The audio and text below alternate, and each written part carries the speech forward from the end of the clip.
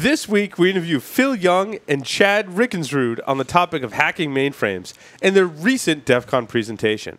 Stories of the week will include a Barbie Swiss Army knife, evil Cisco firmware, and some possible ways to give your security team a fighting chance. All that and more, so stay tuned. Broadcasting live from G-Unit Studios in Rhode Island, the show where exploits run wild, packets aren't the only things getting sniffed, systems aren't the only things getting penetrated, functions aren't the only things getting wrapped, and bits aren't the only things getting banged. We're the cocktails full steady. It's Paul's Security Weekly. This segment is sponsored by the SANS Institute, the most trusted source for computer security training, certification, and research. Visit www.sans.org to learn more. And by Tenable Network Security, creators of Nessus, the world's best vulnerability scanner. Jumpstart your security program today and evaluate Security Center CV, the continuous monitoring solution. Visit them on the web at tenable.com. And brought to you by Black Hills Information Security, the leaders in penetration testing and active defense. Email consulting@blackhillsinfosec.com to request a quote today. And it's time to fire up a packet capture, pour yourself an adult beverage, and give the intern control of your Bitcoin mining rig, because here's your host, a man who did not need Ashley Madison to play in Jared's pants, Paul Asadorian. Welcome, everyone, to this edition of Security Weekly. This is, in fact, episode 431, and it's August 20th, 2015. I'm, of course, delighted, as always, to be here in studio with a cocktail and a cigar and Larry Pesci. Jared's pants. In Jared's pants. Nice. You could probably fit two children in his pants, I guess. Wow. Wow, you went. Wow. That's bad. It's a little early in the show, don't you? Is it a little? Is it too early? Is it too early for the Jared jokes? Never. Too soon. Too soon. Despicable Never human too being. Never too soon. I never liked him anyway. There was always something fishy about him. Wow. Anyway, how you doing, Larry? Doing all right. Doing all right. It's good. So you got your Sans Pen Test Berlin 2015 it is. shirt on? You know, I got to tell you, the Sans Europe guys, the EMEA guys, know how to do a T-shirt. This is like rock concert T-shirt. Wait, does that mean that the U.S. Sans guys don't know how to do a T-shirt? No, they don't do T-shirts. They do polos by request. They do polos. Because people I want to wear them to work, and I have to wear a collared shirt exactly. to work. But they go back and forth, polos or T-shirts. Like and hacker people were like, we work from home. We can wear T-shirt or not. No, I mean, students go back and forth. I wish it was a T-shirt, not a polo, because I never wear polos. Yeah. And do you know how many of those Sans shirts that I have that are identical? Mm-hmm. Alrighty, well, Sans is a sponsor, so we're going to move on and introduce Joff. No, I mean, they're good shirts. We love Sans and all the T-shirts. I love them, and they supply my wardrobe. So that's right. What's going on, Joff? You're coming off teaching Sans class. G'day, Paul. Actually, I taught last week, and I'm teaching next week. So this is it's been a big month for Sans for me. But I'm getting my my first experience with some of the private engagements, and I hope to be at conference soon. So I was going to say they're private engagements and they're not public ones, because why haven't we been pimping your stuff? But yeah, it's a private engagement, but that's okay. Everybody's got to start somewhere, and I'm excited to be doing it. We're happy to promote your privates. No, wait, that would be that's a different show altogether. A different show altogether. That would be from the Polycom Security Weekly porn studio. Just to completely brag and give out too much information, I had a birthday this week, so it's been a good week. Oh, good. Happy birthday, Joff. Happy birthday, Joff. Wow. AARP cards coming your way. Oh, kill him. A couple quick announcements before we get started. Purchase Hack Naked T-shirts. You know you want one. And Hack Naked stickers online at shop.securityweekly.com for a limited time only. We've never run a discount code of this magnitude for this length of time. A limited time only. Use the discount code Hack Naked Summer. All one word.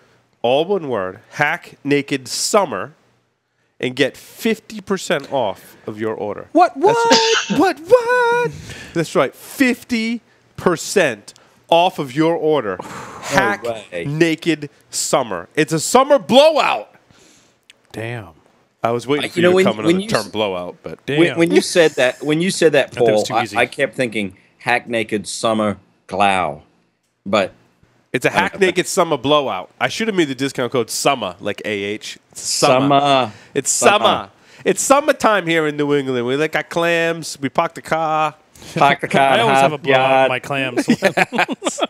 Clams will do that to you. I don't want to talk about Larry's clams. So this hack naked summer blowout, but summer is spelled ER, not it's hack naked summer.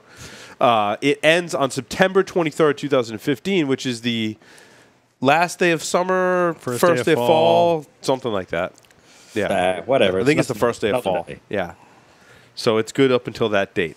So hack naked summer, 50% off, shop.securityweekly.com. Boom. Go there now. I think the stickers are going to stay up there for a while. We might leave them up. Yeah, there's a limited quantity right now. However, we're going to order a lot more. And by a lot, I mean like 10,000 more. Like a And- lot. Oh, I did have one update to the design. More Remind me in between segments or something. I'll tell you what it is. More nipples. So we are going to do a limited amount of the nipple logo on the sticker. Nice. I may reserve those for like us to give out at conferences. Like I may just give them to everyone who's affiliated with the show, and it can be like your own personal. Like you can't buy these, you can't get them anywhere else. Like you got to come see one of us in Security Weekly to get them. But there will be a hack naked nipple logo sticker. Nice. Is this where we get to talk about our geek mother issues again? A logo nipple sticker, a nipple logo sticker, something like that. I like the nipples. I don't know why. It's stuck in my head. You do like the nipples.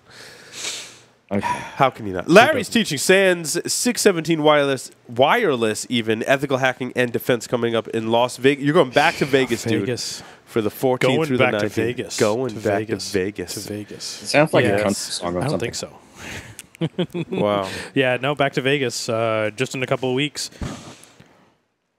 Yep, and then Pentest Hackfest later this year in Washington, D.C. That'll be lots of fun.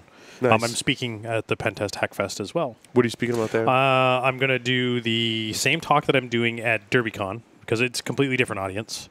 And that's the title of the talk at DerbyCon is "All My Password Cracking Brings the Boys to the Yard."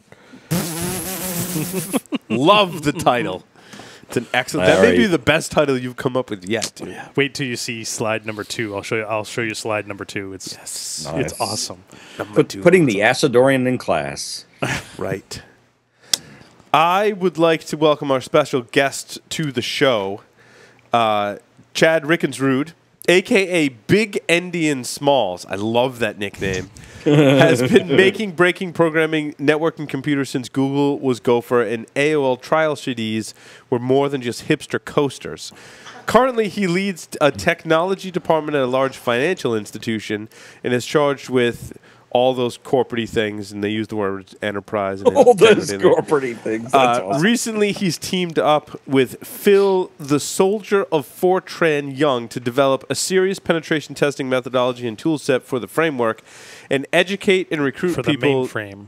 What did Not I the say? Framework. Oh, mainframe framework. But Same the thing. mainframe Close work. enough. Larry, come on now. Chad spoke on this topic with Phil at the most recent DEF CON and is giving another talk about mainframe security coming up at DerbyCon 5.0. And, of course, we welcome back Phil Young to the show, who is also known as the Soldier of Fortran, mainframe security researcher and pen tester who works full-time testing mainframes and their security. He's spoken about mainframe security on Security Weekly, Black Hat, DEF CON, ShmooCon, B-Sides, Las Vegas, and others. In his spare time, he also runs the Internet Mainframe Project, dedicated to finding cool TN3270 screens on the Internet, which is, if there was ever a geeky hobby, that would be it, Phil. Wow, yeah, that definitely goes into the obscure. That right puts there. you like in the nerd category, dude.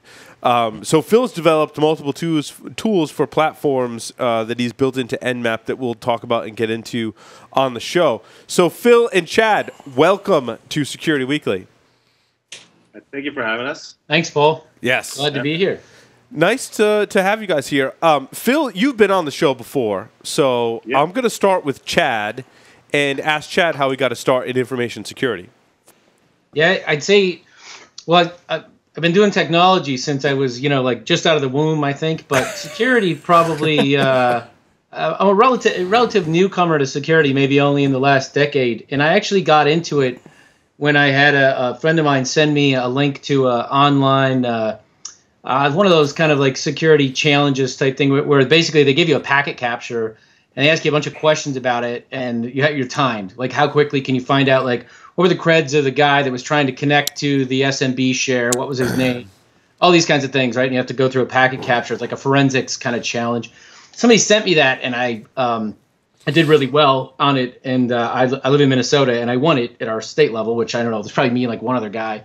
And but that was it. It was kind of it was me. There was one of the guys. It was a tie, really, but you know. It was a tie. Yeah, yeah. It was actually I used two different usernames. But then I just didn't do as well in the other one.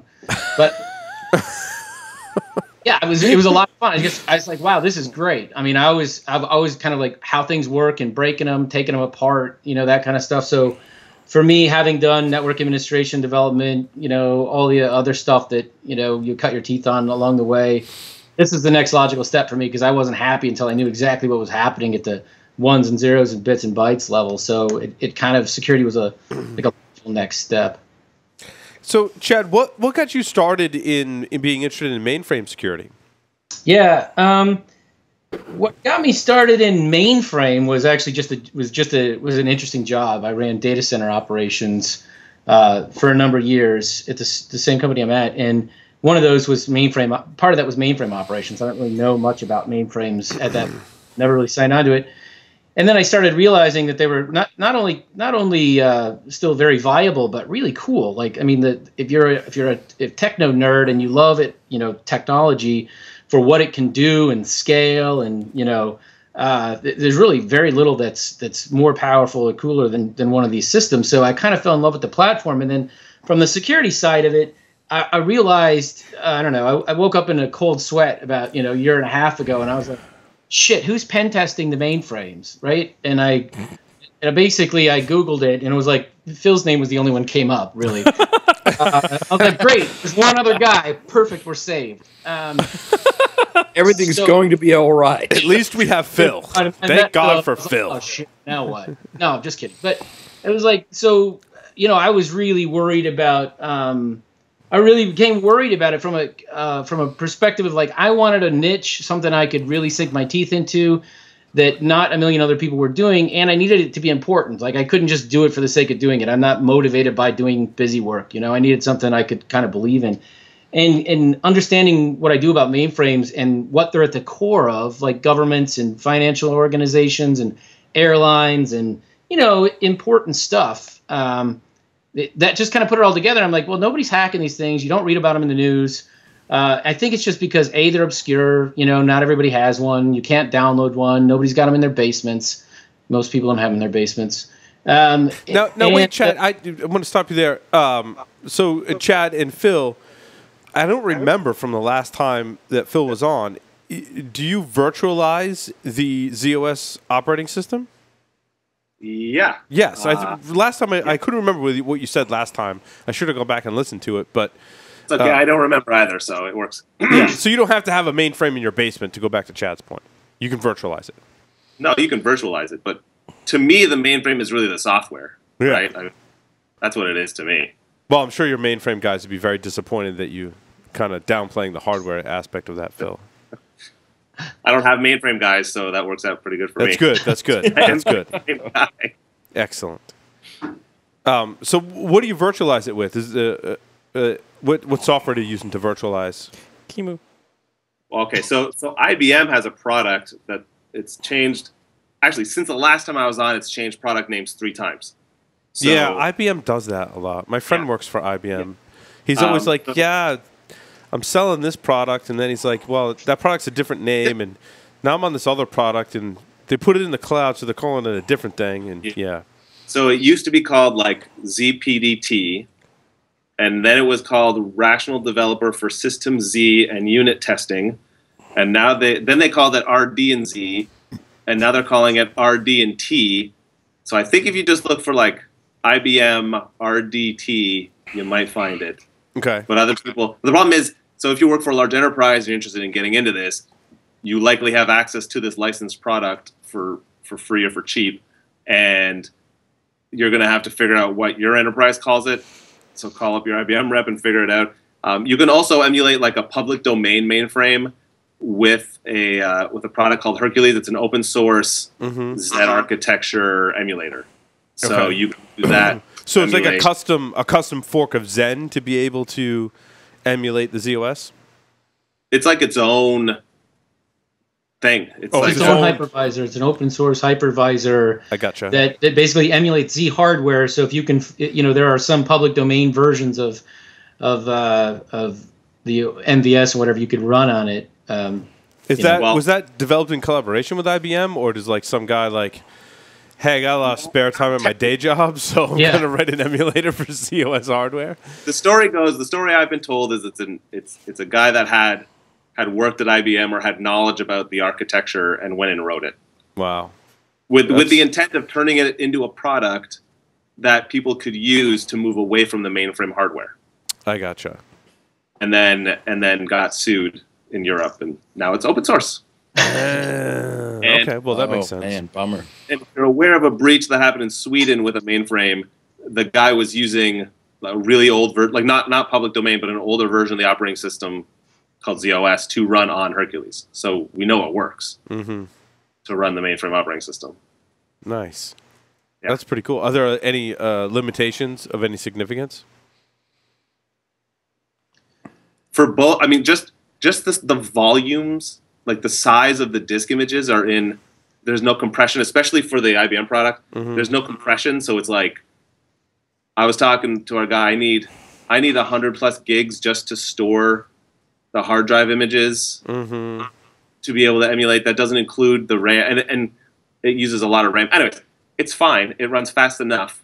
The only other limitations are like every other hypervisor. Once you start to get out into the real world, so it's great for running programs and learning the OS. But when you need it to connect to something else, I gotcha.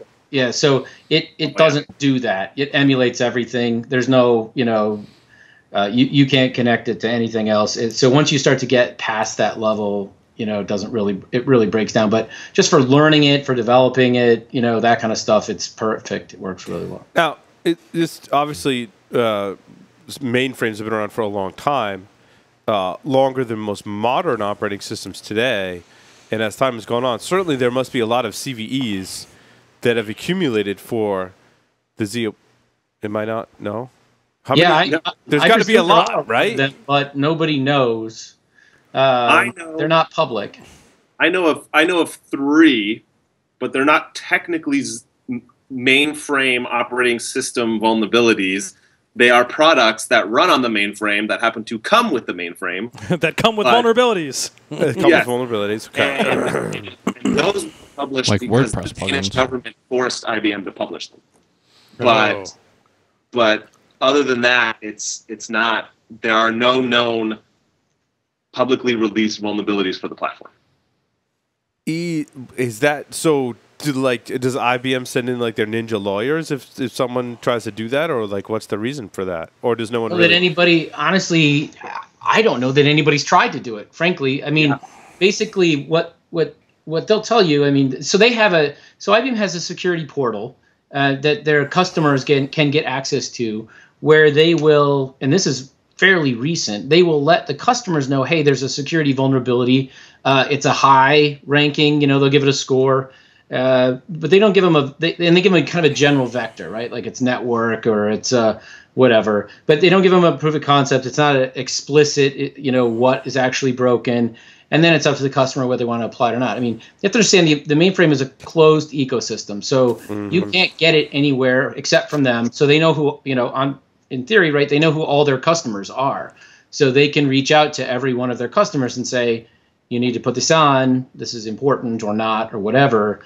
And their customers just then can decide whether or not they want to put it on. But they don't disclose any of that publicly. And most organizations that have a mainframe will keep it under support, right? If they're actively using it. Have to. It's probably important enough that they're going to keep it under support. If they want to, it's up to their discretion to install the patches. The other challenge is so I'll use an example. It's my favorite example. So when that breach in Sweden happened, there was like a pretty brutal 0 day, and it was so bad that IBM was calling people up Christmas Eve to install the patch. Wow. Right? It was sort of the genesis, and there's a mailing list of people talking about it, this super secret patch they were talking about it on a mailing list. And one person said, I've already installed it in our test environment, and in 6 months it will migrate into production. Woo! Okay. Yeah. So is that just an operational thing for them, or is Probably. the patching process that painful on that platform? I would think not, because a lot of it's based on virtualization. So I would imagine that allows for a pretty easy patching process, right? The patching process isn't hard in and of itself. What it has to do with is you plug your ears, because I'm going to use corporate words, but it's like enterprise risk, right? So it's like if this is like your heart, right, or your brains or something like that, you're not going to just I'm not feeling too good, I got to have a bypass. Why don't we just quick do that, like right after lunch, and then we're going to get out of here. It's kind of like you want to test it. You want to make sure it's good. You want to make sure you don't have any outages in the process and so on and so forth. So wait, 6 months is ridiculous. Can't you just do that on the hardware that's in QA? Oh, wait, never mind. Well, but to speak to your point, Larry, and you guys are the experts in this area, the mainframe platforms, as they evolved over time, even earlier on, were very much based on virtualization technology. It was kind of like the foundations of everything comes full circle, right? I would think if you have a lot of that virtualization technology in your mainframe platform, that would ease patching, so I could apply it to this section and then revert more easily, right? Is that the case? That's the case, what they do. Mm-hmm. And enterprises do that. Yeah, absolutely. Yeah. Enterprises do that to mitigate risk, right? Yep. And prevent APT. I get it. And cyber. Assuming that I think you meant to say their cyber risk. Their cyber risk. Yes. Yeah. They mitigate their cyber risk. When I was younger, I had no risk of cyber. I was a geek even on the internet. None of the people who are pretending to be women online would talk to you. Nope, I get it. Nope, I get it. Yeah, not even on AOL. Hey, some people still use that. Now we've gotten way off track. ASL. So cyber risk, it's all around. But along these lines, I mean, there are no CVEs. We've made it clear that the patching process, people don't understand the importance of applying a security update. So, I mean, does IBM just not want it leaked out of their ecosystem? Is it a publicity thing for them? Do customers not care? Like, why? Where is the disconnect between IBM mainframe, ZOS security? Yeah, so Chad and I are both passionate about this specific thing. I'll say my piece and let Chad say his. My theory has always been no one's doing the research. So I mean, you've got 2 of maybe the 5 people in the world who do this on the show, right? So you've got a good percentage of the people doing this kind of work. And because there's not that many people doing this, there might be security stuff, and people who work at corporate enterprises, they just tell it to IBM, and that's where it goes, and that's where it dies. They don't have the concept of responsible disclosure in terms of like making sure that people, they found a bug, they reported it to IBM, it got fixed. They may not even know that it was a security bug. And then IBM will, and say, hey, you need to install this patch, it's important. But other than that, that's sort of where it goes. And then I'll let Chad go from there. Yeah, everything Phil said, and then I'd say that the disconnect that I feel like is missing. People inside IBM are testing the crap out of this, and the platform is a very secure platform configured correctly. But you could say that about Linux and Windows and everything, right? I mean, and I don't think that I think that IBM probably has the best and brightest developers like Windows or Apple or Google does, and they still find 0 days in their products, despite having a user base that's 10, 100,000 times bigger than the mainframe. So it just stands to reason that they have to be out there. I think their customer base still lives in the ages where they don't want it disclosed because they believe there's some security in that. But my argument, and I kind of get that, but my argument is, look, you have to assume the bad guys. You have to assume that the bad guys have access to these things, right? You have to assume that Iran or Russia or China have a mainframe. If they didn't buy it directly from IBM, they bought it on the secondary market. You have to assume they have access to it. They're reverse engineering it, finding bugs, whatever. They're definitely not reporting them.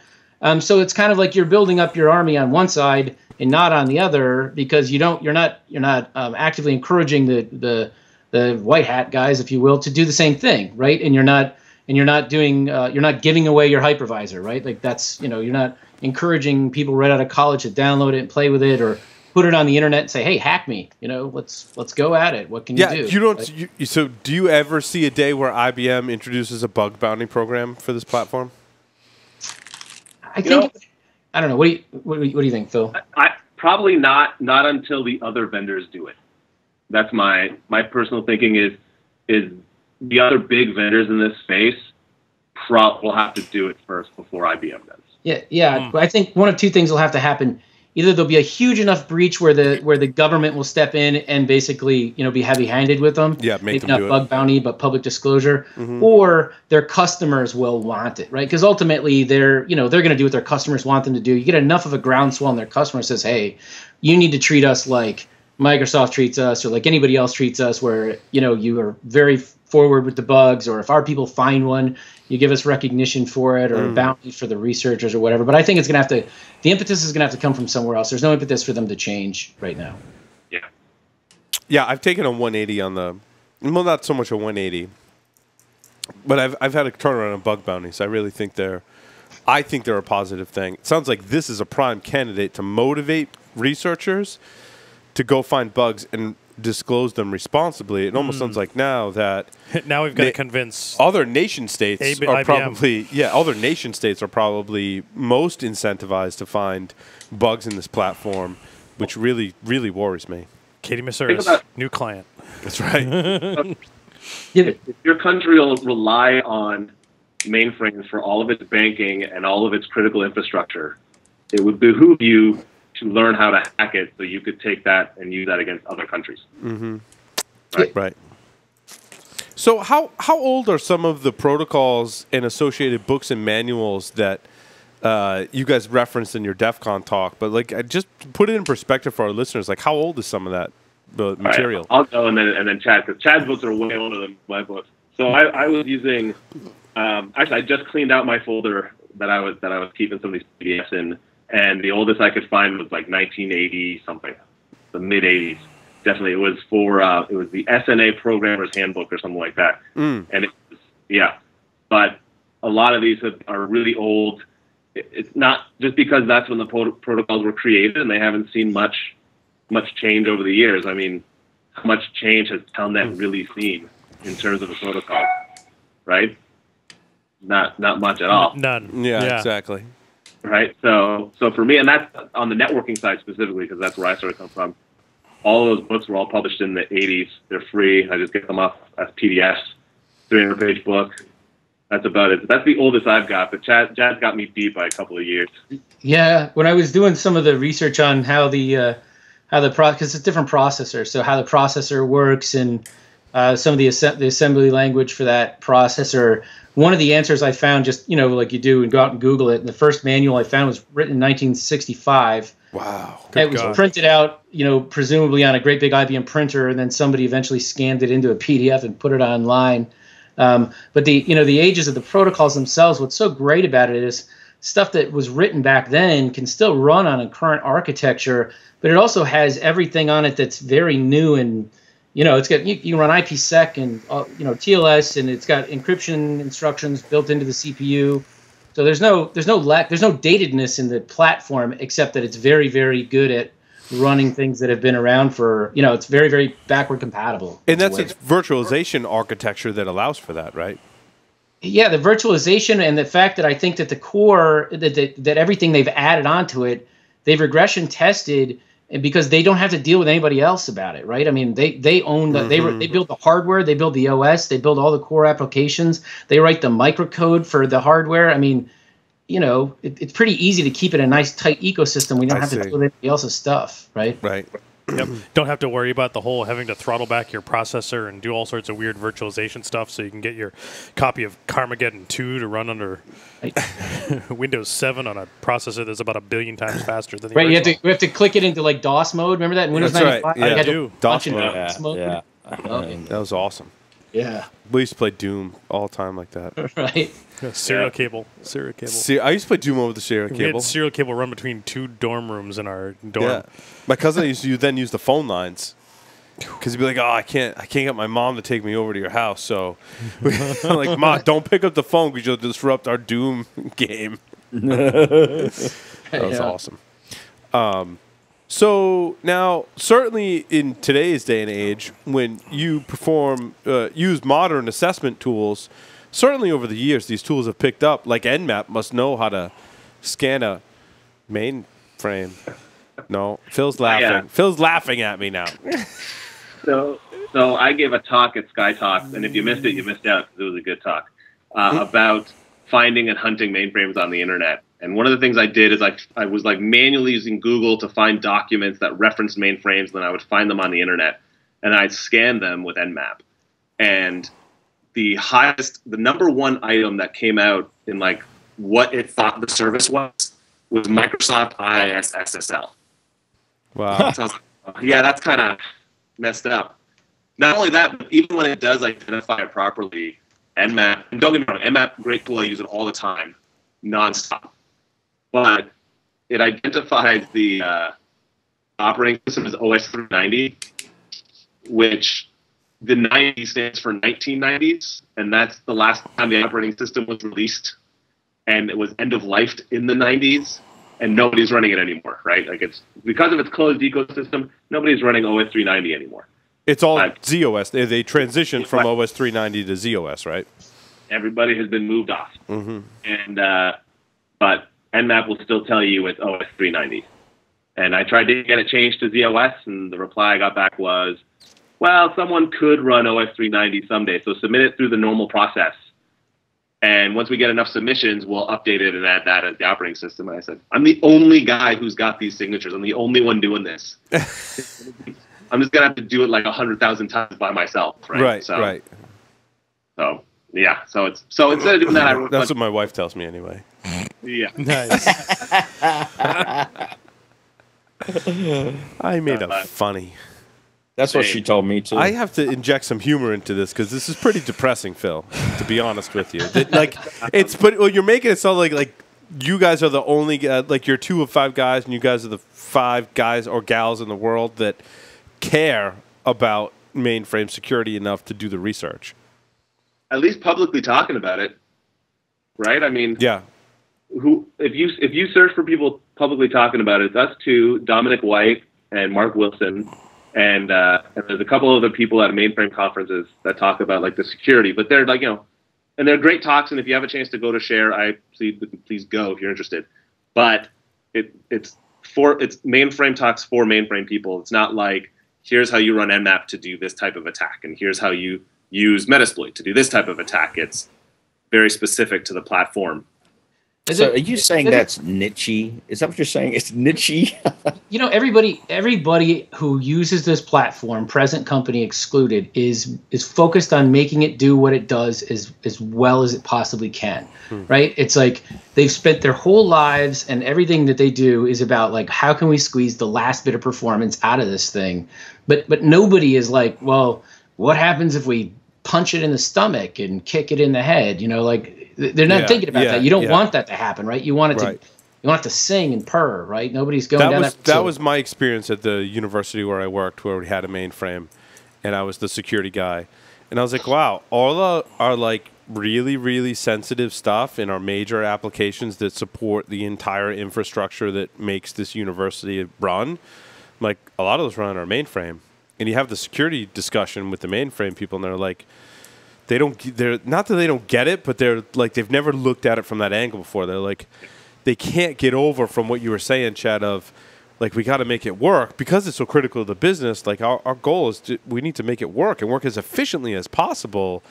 And we've never thought about it from I like your analogy of like, well, let's punch it in the stomach and see what happens. Right. It's like basic, basic fuzzing or basic like destructive testing, right? In security nobody even bats an eye when you talk about that kind of stuff anymore. I guess, well, unless you're Oracle, but that's a different story for another day. But, like nobody even thinks about that anymore. It's just kind of considered part of the process. And they do talk about configuring it well. I mean, it's a very secure system, and there are a lot of people talking about how you configure it well. But there's configuration, and then there's going out looking for trouble, right? Yep. And they're different things. Yeah, no, I agree, because they would always talk to me about, oh God, you're stretching my nose. Was it RBAC? Is that what it's called? RACF. Thank you, RACF. Right. Tell us more about RBAC. Yeah. What is RBAC? I don't know. I just made that up. RBAC. That's usually where he blows his. Wait, never mind. That's Larry. That's role-based access control. Role-based access control, but RACF is kind of the same thing, right? Back me up. Yeah, basically, it stands for Resource Access Control Facility. See, but I wasn't. I was. I was in the same ballpark anyway. I wasn't totally different sport. Yeah, Same close ballpark. enough. Yeah. Well, part of the reason I got started was because I guaranteed the mainframe you worked on and the mainframe all the listeners who have a mainframe work on. Their auditor, they're relying on the auditors coming in and saying, "Oh, we had auditors come in, so it's safe, it's secure." Yeah. Right. Yeah, and they just told the auditor, like, fact, I restricted this user to do this, but that user can't do this. Only these users can do that. And the auditor was like, wow, you configured your RACF correctly, and you had RBAC, and so you passed your audit. Yeah. I used to be that auditor. I used to be that guy who had that checklist and was like, okay, show me what an exit is. Okay, good. Next. You have those, right? And once I started digging in the platform more and started understanding what was going on and sort of the disconnect between the security culture and the mainframe culture that exists, I was like, oh, it's bad. Why is it this bad? How come no one's talking about it? And no one was talking about it, and that's why I started talking about it. And there's, like, even at the most recent share I was at, there was an extensive discussion about the difference between security based on compliance and security based on all the other activities you can perform. And there was this big disconnect between, well, we're compliant, and so therefore we're secure. And I have to say, like, well, Target was compliant, Home Depot was compliant, right? Like, it's not just about compliance, and it's still a challenge in that space. So recently, and now, Chad, were you involved with the nmap scripting project that Phil? Did you guys work on that together? Yeah, that was all Phil. It's way cooler. I'll let him talk about it. Yeah, that was all Phil's stuff. He is the nmap and network tool / ASCII art generator guy. Okay, and so which aspect of the project did you work on, Chad? What I worked on was what I set out to do, because I knew what Phil was doing. I was like, look, what I want to start doing is dispelling some of the myths that are like widely held outside of IBM. Like you can't have an exploit. You can't do a buffer overflow. The system won't allow it, right? Like those kinds of things don't work on a mainframe. You don't need to worry about that kind of stuff. So what I set out very specific. People really thought that? Oh yeah. Wow. Oh, okay. Absolutely. People still think that you can't do that kind of stuff on a mainframe. But yeah, so I kind of sat out to like, well, one at a time we're going to start disproving these things, and then also the learning curve is steep for anybody who hasn't been involved in this. It's really steep.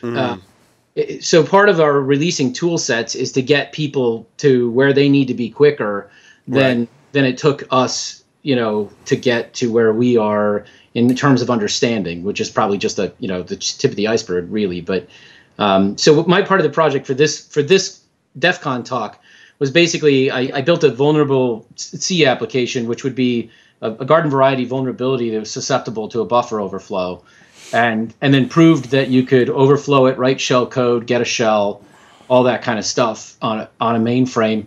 If you know how to do it in Linux, or if you know how to do it in Windows, it's the same thing, just a different set of instructions. But it works. So did you have a disassembler and or debugger to help you with the process?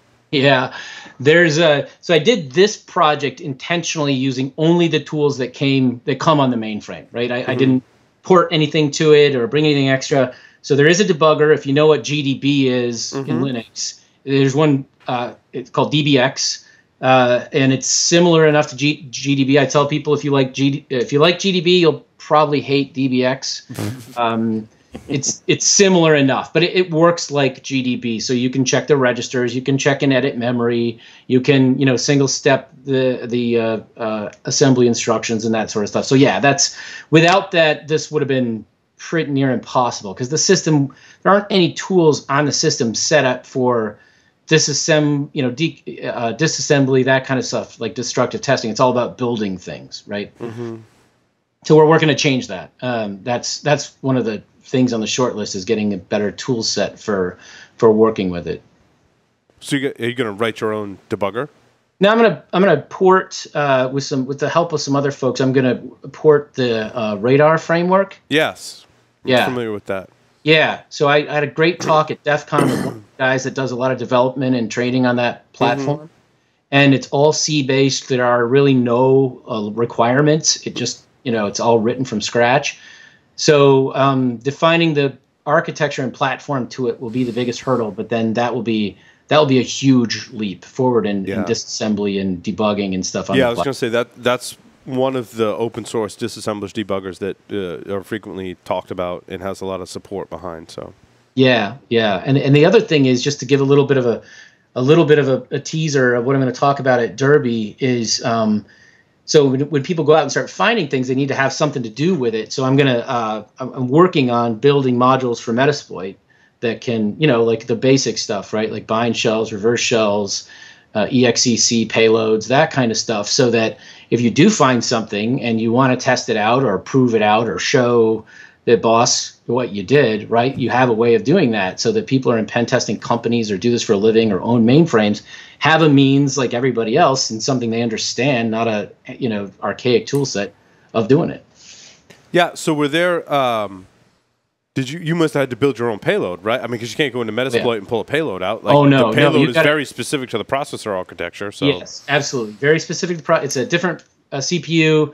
Totally different assembly instructions. There are thousands of assembly instructions, and the kicker, which makes all this really hard, is it's not an ASCII-based platform. It's an EBCDIC, so it's a different right. Oh, so even your payload has to be EBCDIC. The instructions and commands at a certain level have to be encoded with EBCDIC, not ASCII. Right. If you put a netcat listener on the mainframe and you connect to it from your PC, and you start typing, you have garbage on one end and you start typing garbage on the other because it's not doing that translation. So when you do the payload, it's not just as easy as execing and popping a shell, because you have to translate all the bytes in and translate all the bytes out. Wow. Snap. Yeah. Yeah. So what is the processor architecture? It's Z architecture. It's proprietary. It has it's kind of neat. It's a 24, 31, and 64-bit modes on there, so you can actually, unlike other OSs that are either 64-bit or 32, you can compile and run programs in any one of those modes on the same OS, on the same processor, and the OS takes care of obfuscating the registers, so a 31-bit program only thinks they're 31-bit registers. There's 48 different registers, thousands of instructions. The other really interesting one that you have to work around is it has something called memory key protection. So every 4K of memory has a few bits that are a key, and every instruction also has a key. And they match those keys up when you try to read or write from memory to see if that instruction is authorized to read or write from that particular chunk of memory. That happens at the CPU level, so you can get shut down immediately if you try to read or write to some memory that you don't have access to. Pretty good. Sounds like some lessons could be learned here. Yeah, that's kind of. Well, your payload would be executing the same context of the process that would have the key for that area of memory it's already assigned to. So it doesn't necessarily help with exploitation, right? You're exactly right, Paul. Like, if you can't get it done in 4,000 bytes, you should not be writing shell. This is very true. Then your hope is that you get a process, because it works kind of like Linux. Like, you hope you get a process that has some security associated with it that you then inherit, right? Like the process is special, a root process or an authorized process that then you can, pivot off of.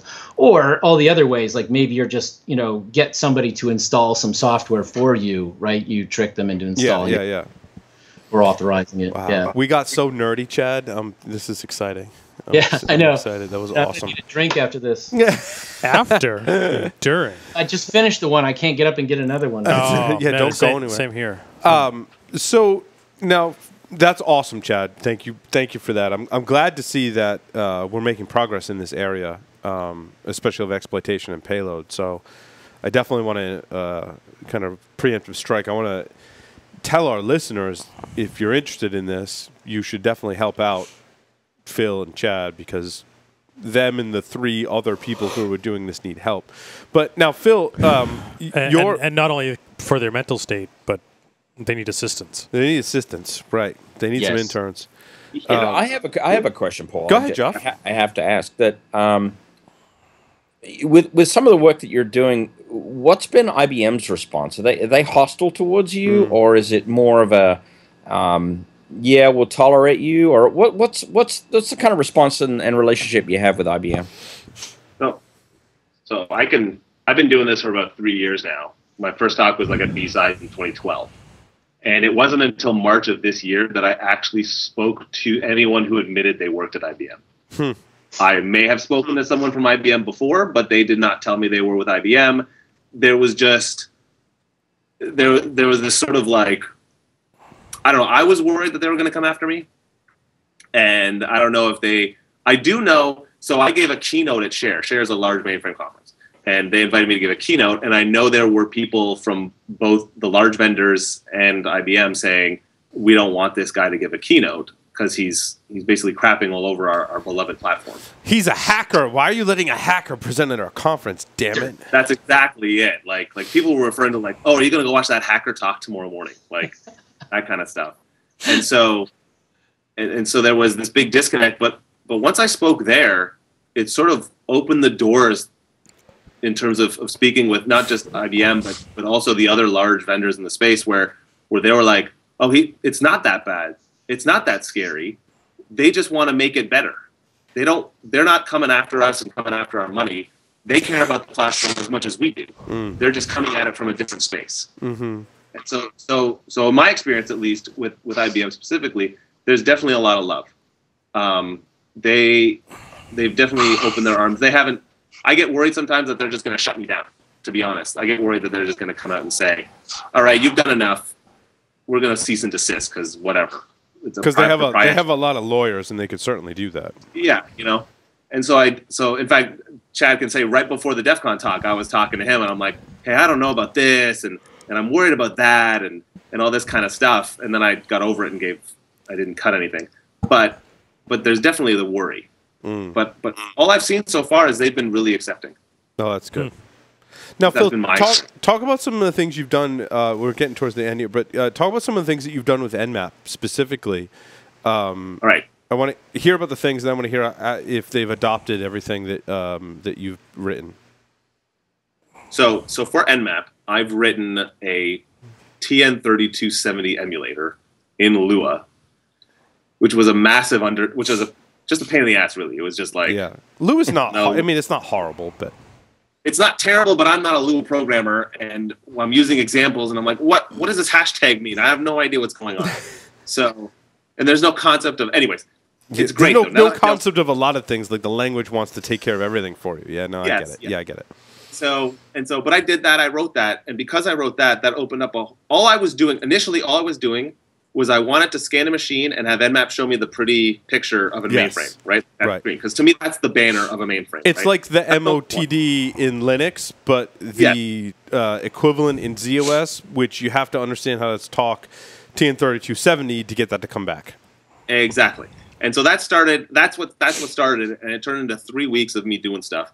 And then once I wrote that, it was trivial for me to add things like, if you know what Kix is, Kix enumeration. So there's a Kix transaction ID enumeration script. There's an application ID enumeration script, user ID enumeration script, user ID brute forcing. You can do application fuzzing now. So, those you get those green screen applications, you can connect to them, and you can actually fuzz them using nmap. And it's trivial to write since there's a library that exists now.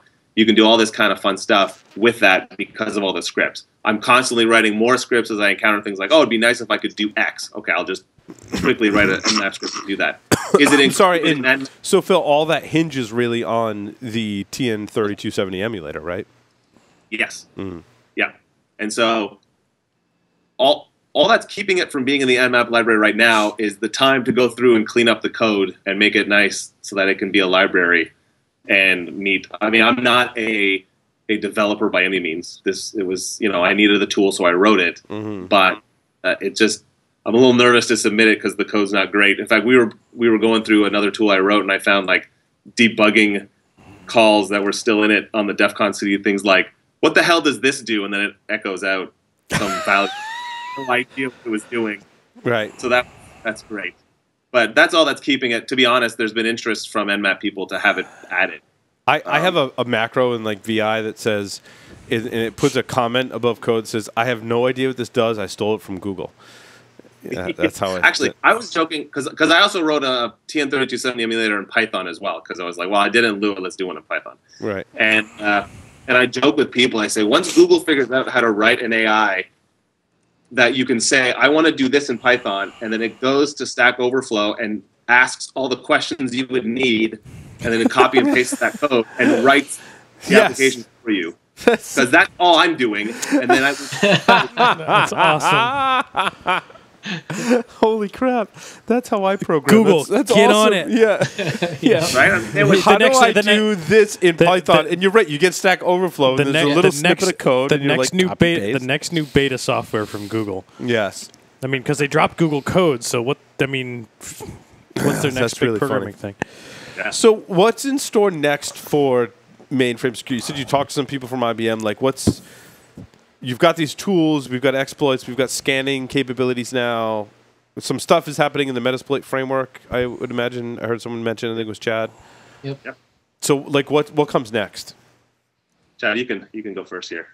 Well, I mean, so awareness, right, is one. So we're doing stuff like this, talks, that kind of stuff, because we want to both. It's a little bit of carrot, a little bit of stick, right? Want to encourage the uber nerds out there. They're looking for something different that hasn't been like written to death about or blogged to death about, or like everybody isn't doing. So you want to go out and try something new. And a little bit of stick, like, hey, maybe you like your economy, right? So maybe you want to secure these things, and doing that. And the other thing is, like, once I get I'm going to stop with the tools and then start digging into really looking for lots of problems. But before I started doing that, I wanted to have like a basic set of like Metasploit and other tools and a basic really good disassembler debugger kind of thing. And then it's going to be like, okay, let's start seeing like what we can find, because it might not be IBM's code, but this thing runs a ton of third-party code, not to mention all the stuff that's been written from your grandfather's grandfather that's still on there. So that as sure as we're sitting here, there are problems waiting to be found. I just want to have the right tools before I go, before we go looking for a lot of that stuff. Yeah, I think for me it's the same. Like, a lot of the tools I wrote came out of necessity. So it's still maybe polishing some of the tools and then really continuing to spread the word. I know I've been pushing really hard for there to be a mainframe capture the flag anywhere. I think that would be a lot of fun for everyone involved, especially the people who do it. And then Paul made an ass of himself. I was hoping I didn't burn a hole through my shorts. That's what. Yeah, it was right after. I think it was Phil. He said polish my tool, and Paul made an ass of himself. I know. And as soon as he said that, the ash fell in my lap and almost burned a hole in my shorts. I'm good though. Nice. I'm sorry. Continue. I'm good. No, it's fine. It's more just about once the tool sets are good. Like, I'm doing pen tests, but I'm still upgrading tools. But I've heard some horror stories of people who own mainframes and have asked for pen tests and gotten, here's our Nessus scan. So, I want to write some Nessus modules that'll support here. If you see this, at least you know what NJE is and why you shouldn't have access to it, that kind of stuff. And then I've been really pushing hard for there to be a capture the flag event on this platform. I think that would be both from just a personal interest to see how it goes, but also to see people at like a hacker convention doing capture the flag and going like, what the hell is this? How do I do how can I get these points? Or a hack this system, right? Like, just put it out there, lock it up and say, look, if you can get in and get it, we'll give you a free pony, whatever. It'd be really cool if you could bring an actual mainframe to the conference. Now, too. the Whiskey Hacker, the Whiskey Pirate crew, they had one of the suites. They were one of the call for suites, and they had several smaller mainframe devices in their suite. Yep. They had, I know they had a Unix one. I can't remember what it was, and I don't know if they had an AS400. Yeah, But- those you could probably find on Yeah. you know, Definitely, Craigslist and eBay because they're less expensive than a mainframe that would run ZOS, right? Yeah, you don't need those are little mid-range things. Yeah, still expensive, but yeah, you can find them Yeah, cheaper, right? Then there was Yep. what was the one from? Was it Silicon Graphics that had the one that had like the Yes, it was like a yes. seat? What was that one? Was that an It's about SGI? Cray? What is it? The A Cray. Cray? Was it a Cray that had Yeah, like a seat you could sit in? Cray supercomputer, yeah. Yeah, That had like the leather seats over top of the coolant. yeah. Nice. And my iPhone probably has more processing power than that does now. I don't know. Is that really true? Someone's writing a Cray emulator. Like there's emulators that exist for Cray and stuff like that too. Nice. You'll be running it on your Raspberry Pi by the end of the month, probably. That's right. Yeah. At double speed.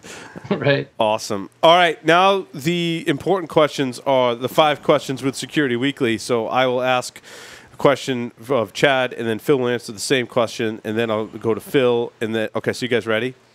Now we get to the fun Okay. part. I'll start with Chad. 3 words to describe yourself. Right now, tired, hungry, and thirsty. Phil. Oh, nerds.